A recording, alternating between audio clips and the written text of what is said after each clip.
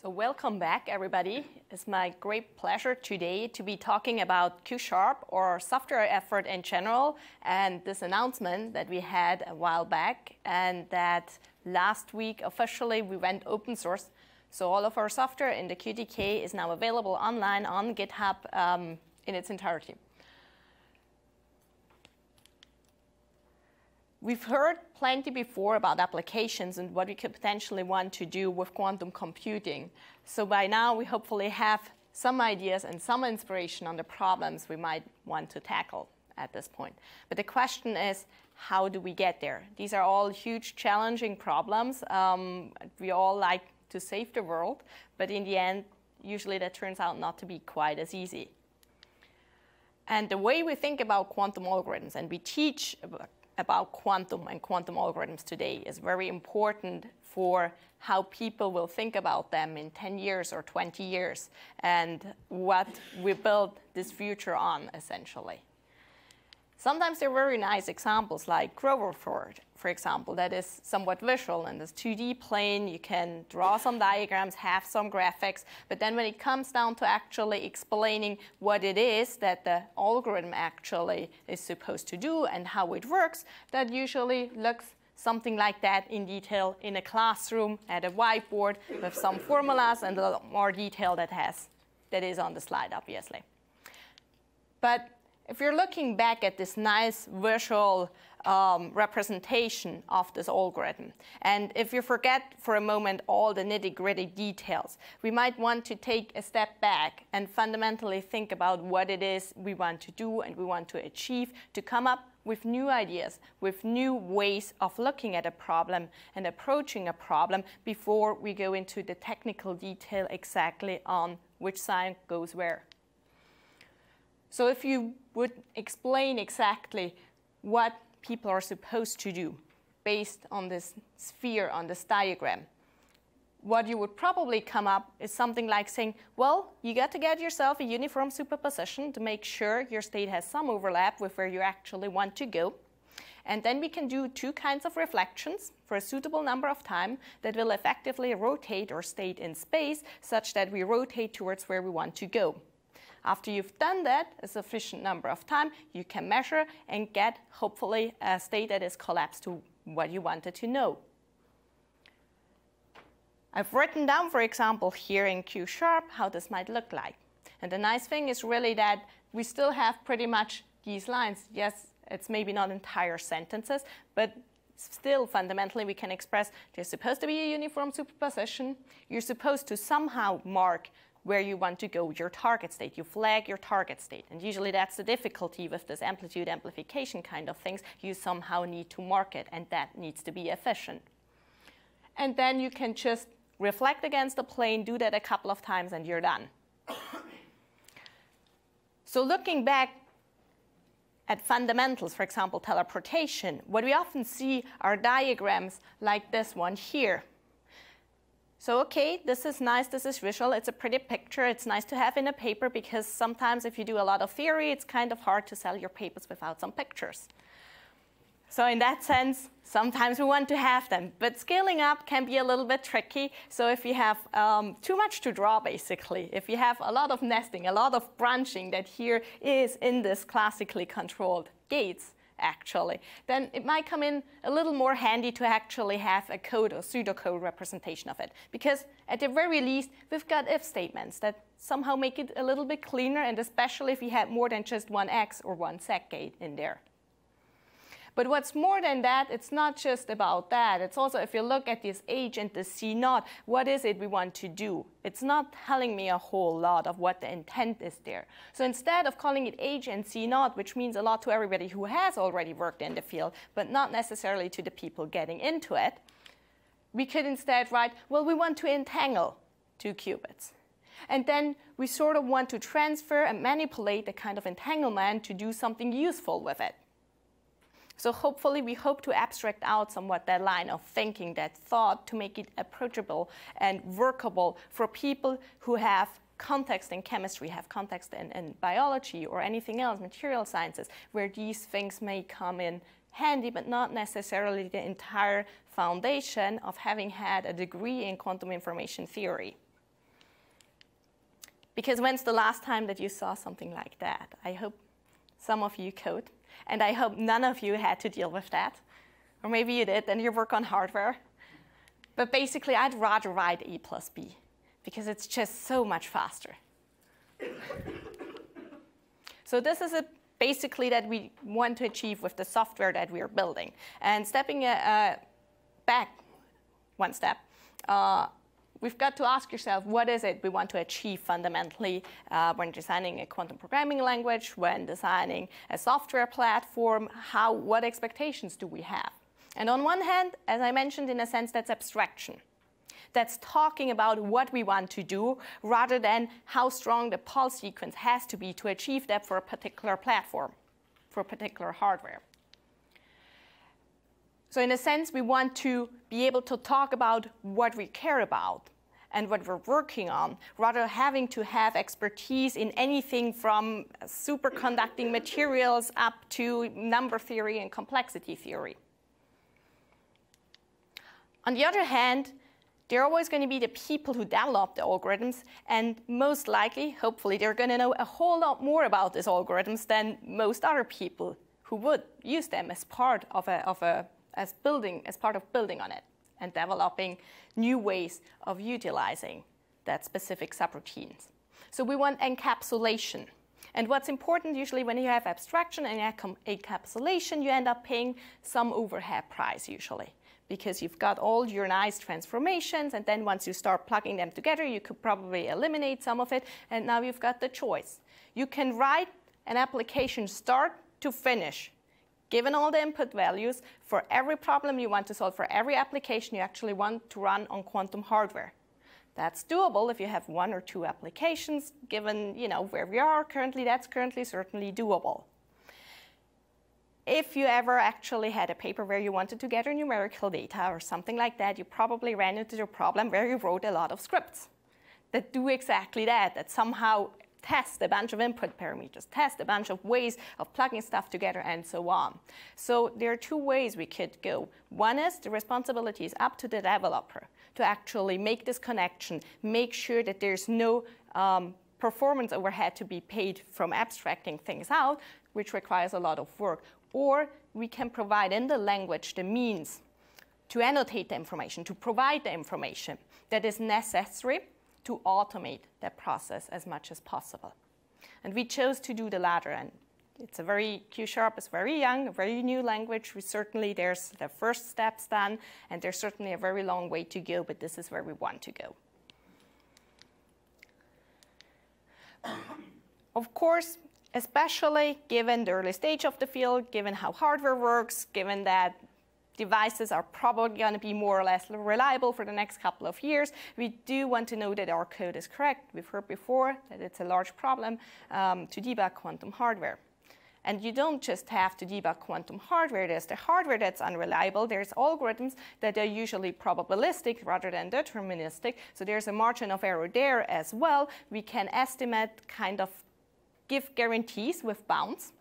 Using triangle inequality usually is the easiest way to go. The problem is these are then usually not very tight. So to make it actually usable, to actually speed up a lot, probably we might want to just try out and heuristically figure out what is the right step size, for example, if you have a trotterization or something like that.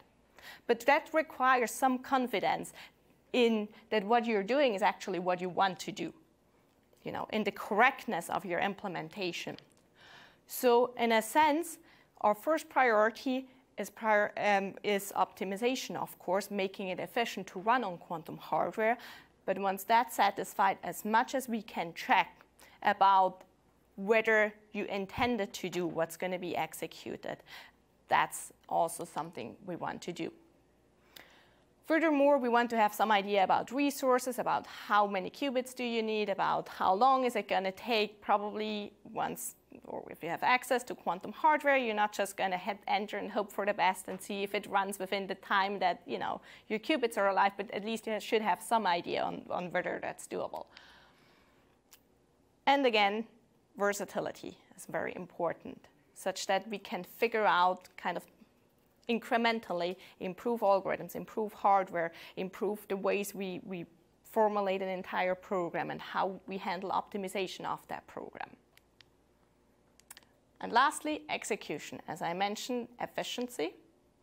We want to leverage the hardware that we have, given that we are very much fighting for every qubit, fighting for everything we can do. We want to optimize what we have. And reliability, especially in terms of code. So this all brings me to a couple of questions that I think about a lot. And for me, it's all about information, essentially. When you write a program, what you have is somebody with an idea how to solve a problem in their head. Where you want to get is to somehow translate that knowledge into something that hardware understands, specifically. To do so, what we need to have is a way to convey that information. And that information can be conveyed in various ways, and usually it's used and broken down. And once you've used it, once you've inlined something, you lost the information about where the original operation started and ended. So there's usually a trade-off. Once you've used it, it's probably no longer there. You can use it for one thing or for the other. So it's very important to think about these things, and these things specifically may be very different than in conventional compiler construction, for example. Because there are decades of research going into what we currently do to run a program on your laptop. Whether that's exactly the right way to go about doing it on quantum hardware, that's entirely an open question. And the reality is, until we actually run a couple of things, until we have benchmarks and test suites and some research that goes into that, we won't know. So we're very early here. We make a first attempt. Our goal is to make a good first attempt with Q# to do that, to do exactly that. It's certainly something that hopefully will grow. But also will evolve and morph, because some of the things we think today are important may not be very important in the long run, and other things hopefully pop up. Fundamentally, what we want to do is we want to reason about an algorithm, and that's really what it's all about. So I'm not going to go into more details about what exactly is in the language. If there are any questions, I'm happy to answer them. I'm happy to go into more specific on language features, on capabilities and trade-offs that we've done so far, and where we might want to go. But I think the important idea is what I said before. To give the pretty picture, in a sense, we want to somehow combine some processing, usually some classical processing. Heavy classical computation is something that generates heat, which is one of the main bottlenecks currently for data centers and anything like that. So realistically, there's always going to be a classical part to it for heavy processing. That's not going to run on your 4K or even lower where your qubits live. So there needs to be some coordination between the two. We're probably compiling it with things. With Q#, we're not competing against high-performance classical libraries for machine learning, for example. We provide arbitrary classical control flow because it's very important to reason about the program structure, essentially. But we're not going to compete with NumPy or anything like that. That's, in a sense, not the right expectation, because it wouldn't run at the same level. And then we, of course, also want to actually execute it. And as mentioned, something needs to coordinate between what is processed where. So that's pretty much what makes our software stack. And for today, to figure out if that even is remotely reasonable, we want some tools to actually assess whether we are getting somewhere where we want to get. And we've got plenty of that. Q# is one, of course. We also got an arsenal of dev tools that are there to make it easier for people to get into it, to learn it, to work with it. We've got simulation framework set up because most people probably don't have a quantum computer in their basement or access to one. So for our daily work basis, it's probably helpful to have some simulation capabilities. For us specifically, that means not just the full quantum state simulation, but also resource counts and anything you could do possibly to sort of get as good an understanding as you can about your algorithm before you actually go and try to do something on real hardware. And libraries, naturally. So as far as the dev tool goes, we do provide a couple of things, a couple of integration. We're going to hear more about that also after that talk. There's 2 extensions that we provide, but that's mainly what we provide. We have a language server. Anything that supports language server protocol can use the can use that server to communicate with the Q# compiler. So if your favorite editor is Emacs or Sublime or anything like that, we are now open source. Feel free to contribute. For the simulation, as mentioned, we got a couple of simulators there. We're working. We're certainly always listening to the ask, what the community wants and needs and would be helpful to have. And we've got libraries like chemistry, arithmetic libraries, and an awesome set of course material and exercises and the katas that Maria's going to talk more about a little bit later that she's all written. This is one of our newest additions, Jupyter Notebooks. The extensions are easily obtained by just downloading your favorite editor, VS Code. In this example, go to extensions and download them. And how Q# looks like is that it works more or less in a subprocessor model where you have Q# code that is eventually supposed to be executed more or less on a quantum processor, or rather the actual Q# runtime, and a driver that actually calls into that code. The driver right here is C#, but it could be anything in principle. We are on .NET Core, so you just need to somehow be able to call into .NET Core. And what the nice thing about that setup is, for example, for the trace simulator, you can actually configure a little bit what it's supposed to be watching. Also, some durations arbitrarily set for particular intrinsic operations or gates that give you a better idea on how your algorithm might perform, how certain adaptations might impact that. To be somewhat helpful, what you can get also on one hand here is exactly the number of gates as you see there, but also we allow you, if you run on a full state simulator, to actually dump the state, to look at the amplitudes. I know it's helpful for debugging, though we're really from a Q# perspective, we're focused on the operations, on the transformations you want to do. Because what a quantum state is, in a sense, is not relevant to what you want to do.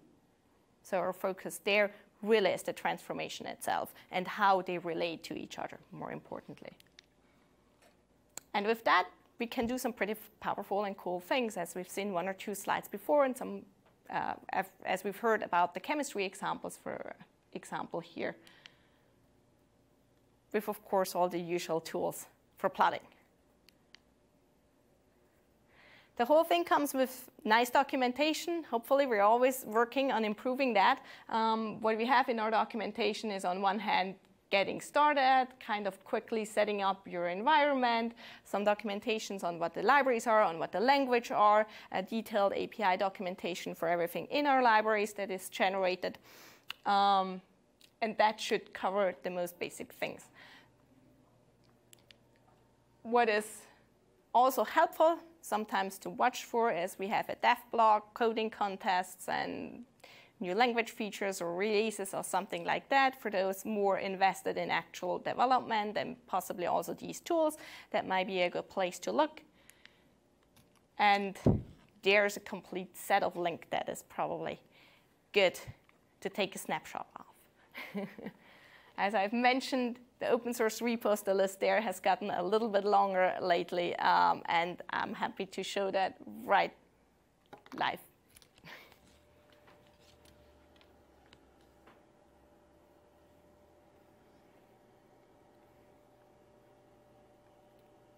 Okay.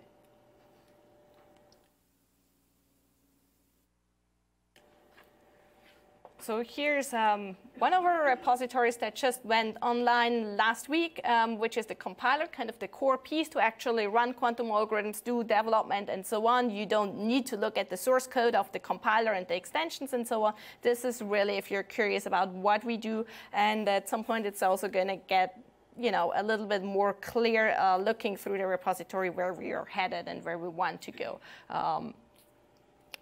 If you find issues and things that you think should work and don't, here's a good place to file them. We've got a runtime repository that contains in particular also all of our simulators. It contains also a piece that generates C#, because you need to execute on something. So Q# itself right now is taking text and building an abstract notion of that text. We're on the process of kind of writing the actual compilation piece, breaking it down. That hopefully should happen over the next year or so. But for the purpose of executing it anywhere right now, we're pretty much generating C# based on these high-level data structures and leveraging the capabilities of the C# compiler, which are a lot more relevant and more practical for actually running on classical hardware and on simulators than anything that we might want to do for Quantum S. And there's also a third new repository, which is the IQ# repository, which is the piece that makes the Jupyter integration possible, and also kind of having Python as a driver, for example, easy to have. So let me show you a little bit how it looks like if you're actually working with an IDE. This right now is in Visual Studio, but that's purely because I happen to like it. You can use VS Code or anything like that. The nice thing with Visual Studio is you've got the unit testing framework, and you've got the help that the editor can provide via our extensions. This is one of our katas, for example, and to show you a little bit just how working in an IDE might look like.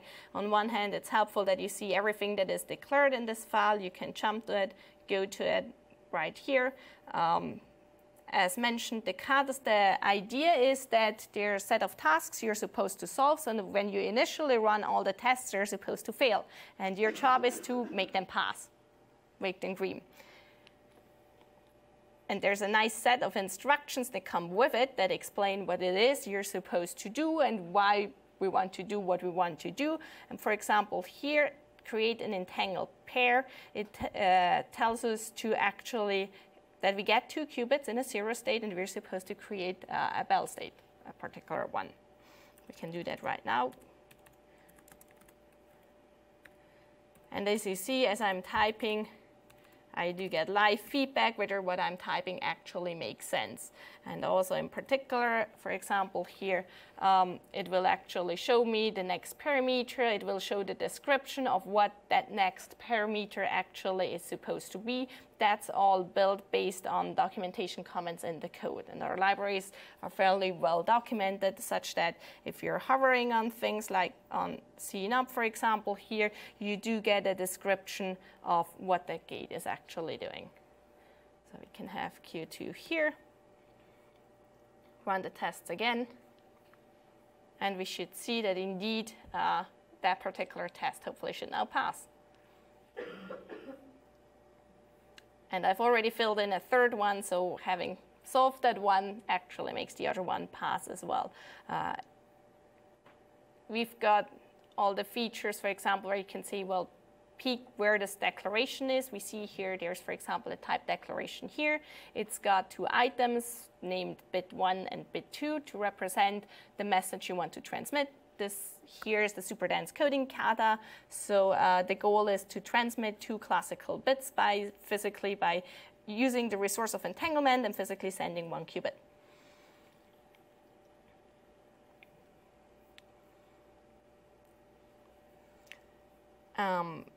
So there are a couple of nice features that the compiler provides. For example, if you forget an open directive, you see here now finding this thing is pretty easy. It suggests you exactly where to look for it. You can click on it. It's actually going to insert this open directive again, as you know from other languages like C# and F#, where similar functionalities are also available, obviously.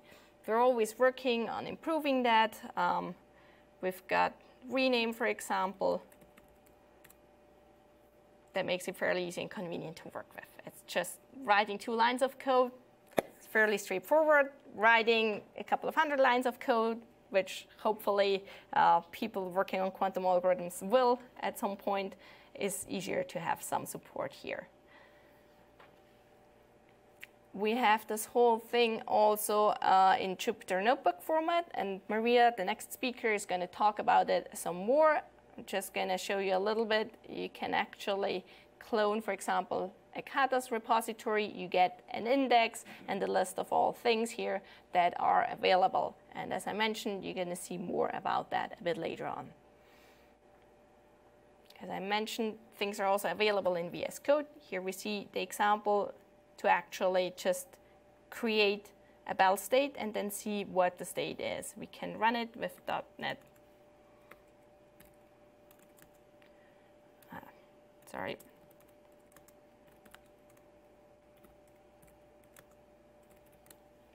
Just .NET run. We'll do what we want to do, and what we get here is an output that is now a little bit less readable with what the amplitudes are for particular qubits, for qubit 1, or rather for state 1, state 2, state 3, state 0.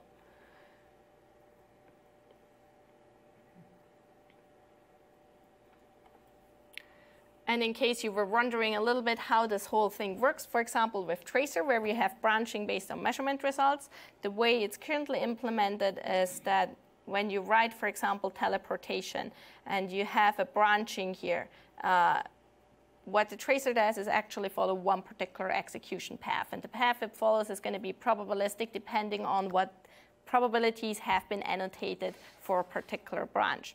So what we did here, for example, is to say, okay, here are an assertion regarding what the state of the qubit should be. We can have similar assertions before branchings that basically say the probability I know from, based on my knowledge of the algorithm, is supposed to be that. And it will just probabilistically follow whichever path according to that probability. If you don't set anything, I believe it's a 50-50 chance, and there are ways, obviously, to force each path in branching. Again, there, everything is open source. There are certainly nice things one could do with that and build on that and have a more clever way to get an entire understanding of the tree for your program. And we're always working on improving our tools. So before I go into full demonstration here, I think it's easier if I just open up the round for questions, for anything you want to see, any other software aspects you would like to look at, and I think that probably makes more sense.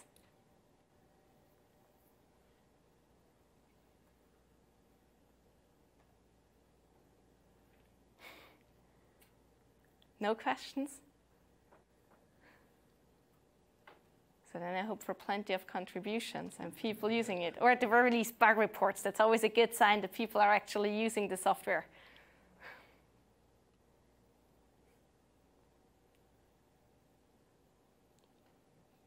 Perfect.